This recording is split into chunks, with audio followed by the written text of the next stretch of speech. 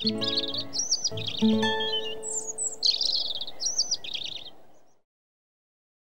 is North Hall, and it's the first fully renovated dorm when the college reopened. This building was built in around 1852.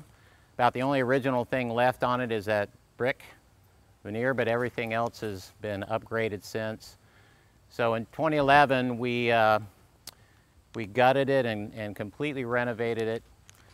And when we began thinking about this building and thinking about sustainability and energy efficiency, and we had the example of the Glen building and the trail side already on geo, so we know that the most efficient heating cooling system you can put in a commercial building like this is geothermal. So 25 boreholes were put out in this horseshoe area, and they feed into this building.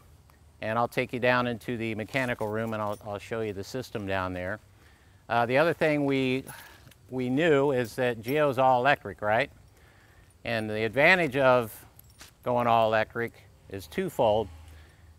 You can offset that electric with solar. Thus, you see the 50 kW solar panels on the roof. And that's providing about 13% of the building's energy needs and helping us offset that electric. And the other great advantage is that we get rid of natural gas, right? So we don't need the natural gas to heat. We do have natural gas domestic water heaters in there currently, but you'll see as we go and tour other buildings, we got rid of those as well. And so now the central geo that's serving 3 buildings now on campus also provide the domestic hot water, also heat our pool and spa and that sort of thing. But what you're looking at here are the geothermal pumps. So from that bore field, this is what's circulating the water to and from our bore field out on the horseshoe, all right? And then this header here, you've got the supply here. And right now we're looking at about a temperature of water about 62 degrees going into the building and coming back out at about 64 degrees, right?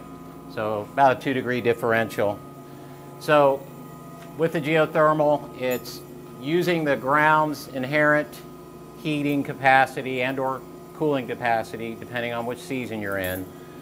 But the water is carried up through, there's distributed geo pumps throughout the building. So every dorm room has a geo pump. So the water goes through every one of these heat pumps in the rooms, picks up that cooling, but with each heat pump, it then takes that water, that 62-degree water, chills it down to about 45 degrees, enough to cool the room and the building with, and then sends it back on the return loop, carrying all that heat with it that passed through the coil. It's taking all that heat and dumping it back in the ground.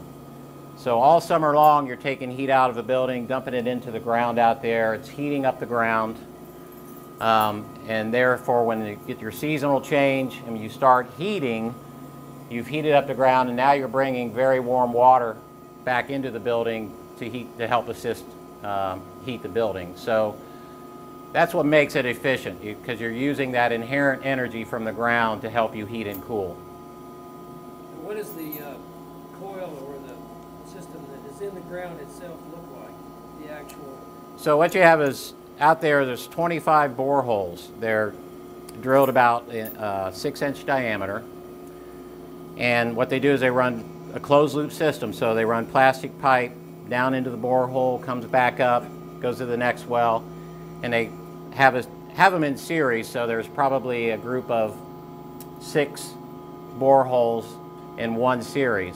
And then they all come together in a geovault out in the ground, right? So you get into the geovault, all those pipes come in with valves.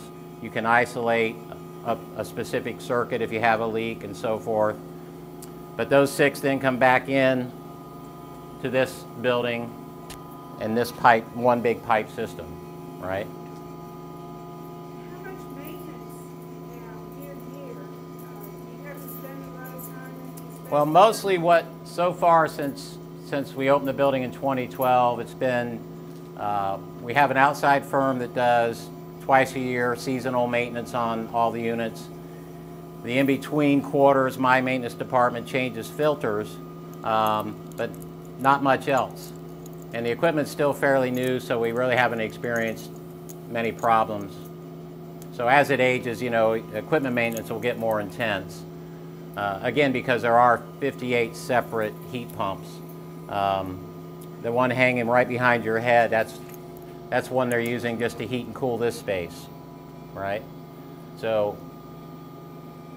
there's one in every dorm room, and then we have central systems that get the hallways, corridors, kitchen area, and that sort of thing. There's 2 pumps there, that's for our domestic water.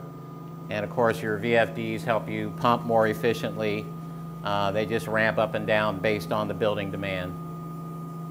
So you hear them kick up when the kids all take showers in the morning, and then they ramp back down when they're done, that sort of thing. Okay, some of the features I wanted to talk about inside the building. Right away we can look at the lighting system. We converted what used to be T12s in here prior to the renovation all to T5 fluorescents. And then we put in building controls, lighting controls in the building, so they're on timers, and at midnight they go to like half light, so 50% down. And then we also put occupancy sensors in the closets and restrooms to keep the lights off when nobody's in there. This building, believe it or not, I mean, again, I told you it was 1852, but from that time through all the renovations it's had, they never insulated the outside walls. So, and that's another improvement we've made to the building is we put 2-inch thick insulation on all the outside walls on this building. It also has a building automation system for the heating and cooling. So we're able to go in and set schedules. We're able to turn things down during breaks, like when the students are on break currently, or for Christmas shutdown.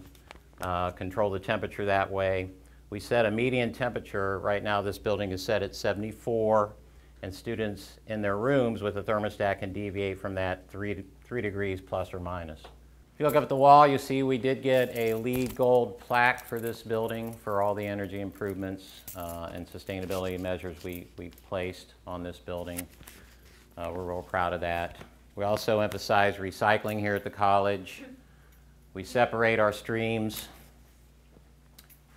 So students, staff, faculty, all, we educate about recycling, and we separate our white paper, our office mix, plastic bottles, cans, tin cans in the kitchens, glass bottles, cardboard, everything gets separated.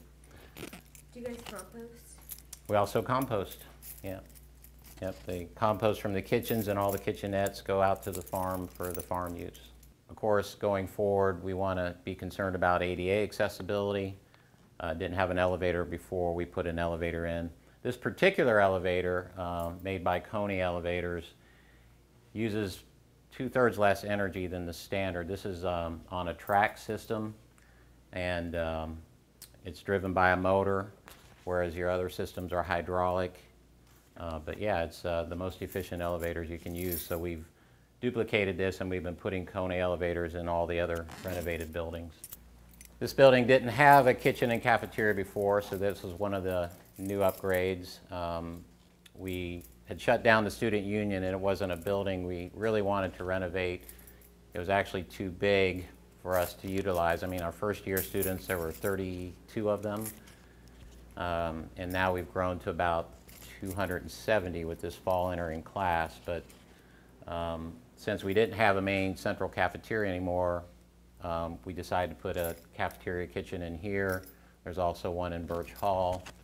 And we'll continue that model going forward. The next dorm we build, however, will be the central kitchen. So it'll be a much larger kitchen, and we'll build a seating capacity into of about 175. Also here in the kitchens, when we're buying equipment, we're looking at Energy Star rated or high efficiency gas appliances. And that also helped us get points for LEED.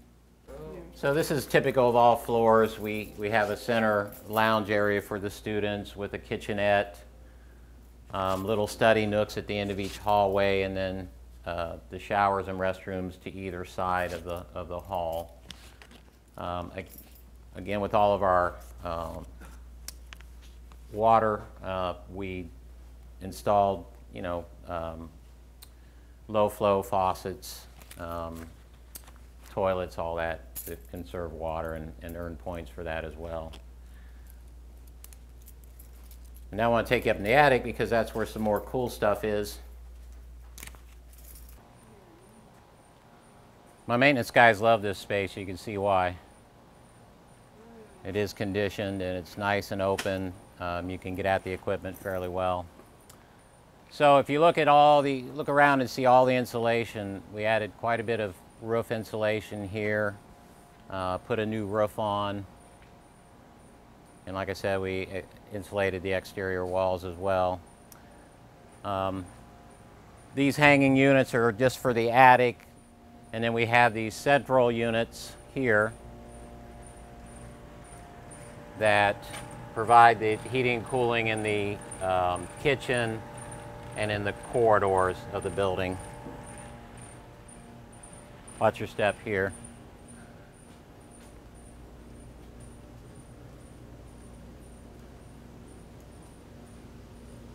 If you look up here, these are the inverters for the solar array on the roof.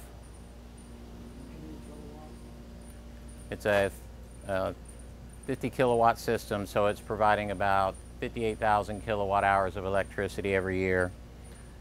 And each one of these totalizes, and you can tap on the screen and it'll scroll through and tell you how much energy it's produced as well as how much carbon you've avoided.